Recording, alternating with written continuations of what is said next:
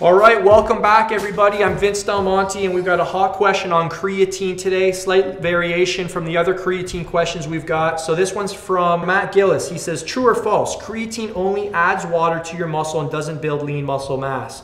True to the first part, false to the other part. Let me explain this.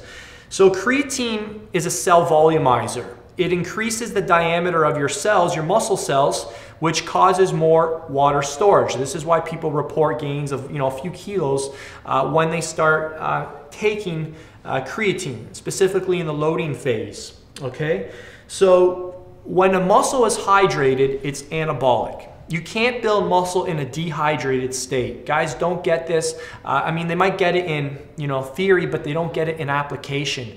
It's impossible to build muscle in a dehydrated state. It's not a sexy thing to talk about, so guys don't give it a lot of attention.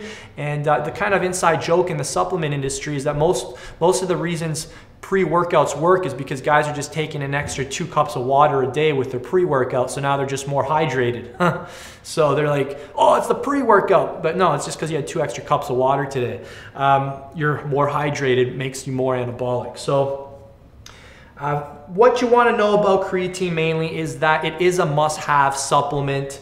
It is the single supplement. It is one of the most, it's probably one of the, there's a lot of proven supplements, but more than anything else, it's got more convincing scientific research than anything else. The only people I don't recommend creatine for are endurance athletes who have to stay lean and light and who need to keep an eye on their weight gain. So for everybody else, specifically people that are doing weight training or anything that requires high, short but very quick bursts of energy output, will benefit from supplementing with creatine in some type of form. Now, the way that theoretically creatine increases lean muscle mass if you define lean muscle mass by fat-free mass. But what most guys are after is dry muscle, and dry muscle is what really makes your body look dramatically different.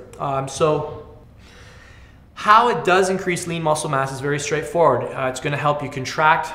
It's going to help you extend your set. It's going to help you get more reps out of a set, add more pounds to the bar. It's going to increase your overall work capacity, allow you to get more work accomplished within a shorter period of time, which means you're increasing the density of your workout. So by all of these things, creatine is going to help you gain lean muscle mass. So the mechanism is different, but it all kind of works together. That's what you need to understand. So I hope that made sense.